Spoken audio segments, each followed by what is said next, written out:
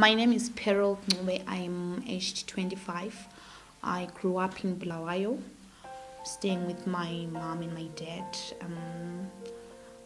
When my dad was alive, he was the breadwinner. I lost him when I was in grade 4, and that is when life changed for me. What happened is, one school holiday, I was just told to go visit a family, relatives at Makandeni, and I went thinking it's just one of those holidays, like the usual holidays. But actually, my father was sick, and nobody wanted me to see him or to even talk to him.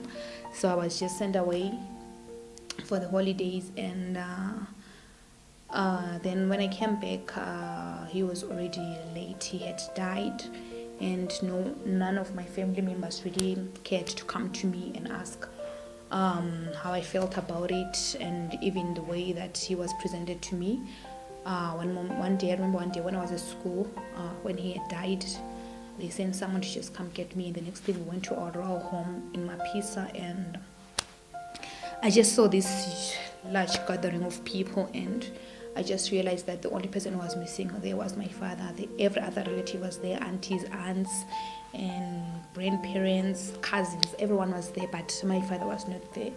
I could see it, but I really couldn't comprehend what was happening. And then I was called for the body viewing here. So they just called me. They didn't even explain what was happening, and there I was before a dead body, and I just saw my father there. And then I remember one of my grandfathers told me, you see, your father is dead, you will never see him again. And I just cried the entire time. I think I cried once during the funeral, and I think I cried more because of the trauma. Like I cried because I had seen a dead person, not because I had lost a father. The loss really hit me afterwards, when life had changed for us, when we moved from affording and making it in life to nothing. And there would be, I remember my mom now gave up her life, was now going to Botswana to try to make things work for us, but then it wasn't the same again. I had lost my father, and I felt like I am losing my mom. What I didn't understand is how someone can be here today and not there tomorrow. So that is what I've been carrying with me. That hurt me. I never received any counseling. I never received any love from anybody. And after that, my father had been a hard person on people, so I felt like every other person I wanted to take revenge, and they were taking it out on me. People would say hurtful stuff, and now I remember, like, clothes seized, and now I had to just get these handouts from people, and people just gave me what they didn't want anymore, and I couldn't say no. My mom couldn't say no because we really needed it. I had this purple jacket, I remember, yeah.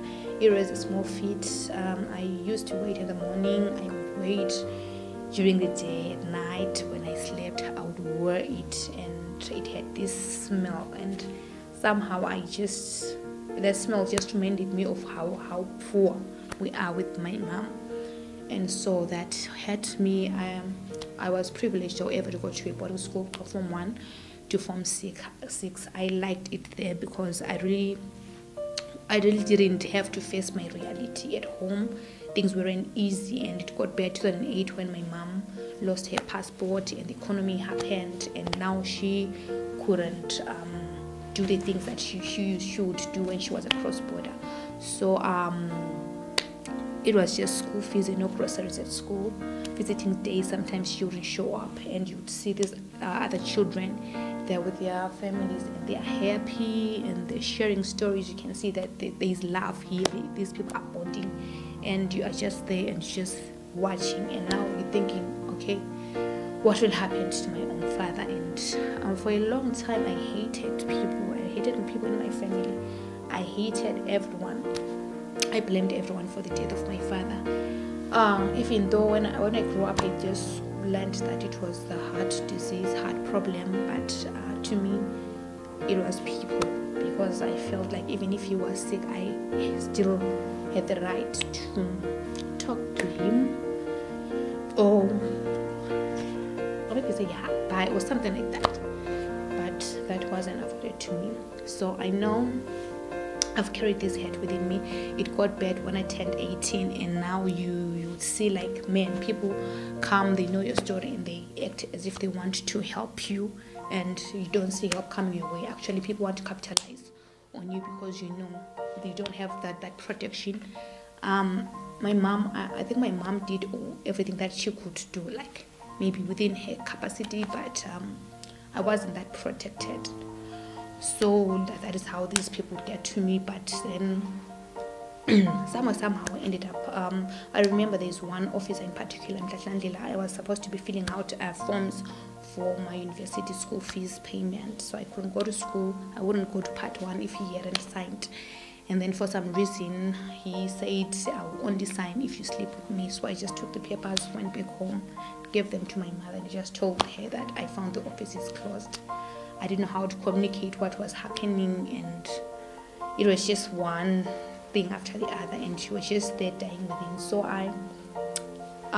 orphans, I would say, is people we carry painful experiences, we carry within us things that we can explain, we don't know who to talk to. And sometimes the people that really get to us, or the people that end up getting to the children, all in the name of helping them, are people that they don't have the fear of the Lord, that don't have the love of God, maybe within them, that don't care about the person next to them. They just want to capitalize on them. So to me, Orphan Son is about Christians, like maybe raising an awareness within the communities that, you know, there are problems. We lose loved ones because of different reasons. But whatever would have happened to a child, it doesn't mean that it has to be the end of it all. And I know economy-wise, you lose someone, you lose your parents, and then it becomes even hard for the extended family to chip in and to help you out or something like that. But I feel like Christians, if we can help, we should. Where we can help, we should help. The loss of a loved one is something that none of us maybe will ever master how to deal with, how to cope with. It is something that is going to continue to hurt a lot of us. But I just want to say that the children, they don't have to be on their own. They don't have to be without anybody. We are the ones that are Christians. I feel like we are the ones that are obligated to show the love to them. We can reach out to them in different ways. We can foster them. If we can take a child who's been orphaned and they have no one, and to incorporate them into your own family, it will be an amazing thing, because we know for sure the life of the child will never be the same again. If you can adopt, that is the better. We know the institutions and they are helping out, but I feel like we are more our lives are better molded in a family where there is a father, where there is a mother, where we have people that can socialize us into the good people that everyone would like the child to turn out to be. So I would like to encourage us. It shouldn't be the end of the road for the child. The fact that they have lost somebody is not even their fault. The fact that they have been dumped is not even their fault. Whatever happened, whatever the circumstances are around that, is not the fault of the child at the end of the day. So if we can reach out as Christians, if we can't really take in the children, I believe there are some other people that have the time maybe to take care of these children, but they don't have the resources. So whatever you have, you can just actually come up and partner with people that are reaching out to the children. And the word says God has got plans for all of us, and I believe one of those things, the plans, is for the good of these children. And so we can actually reach out to them.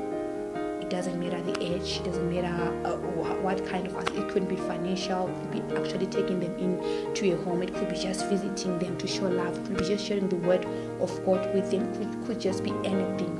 The orphans, they carry within themselves very hurtful stories, and they just need somebody to hear them out. You can be that person who can be there for the child to actually hear them out. You can be that person who can be there and be the encouraging force in the child's life. You can be that person that the child looks and says, you know what, I know if this person shows up, I feel self. Again, doesn't have to be money. You can just be available for the child. That goes a long way. I think. With that, I thank you.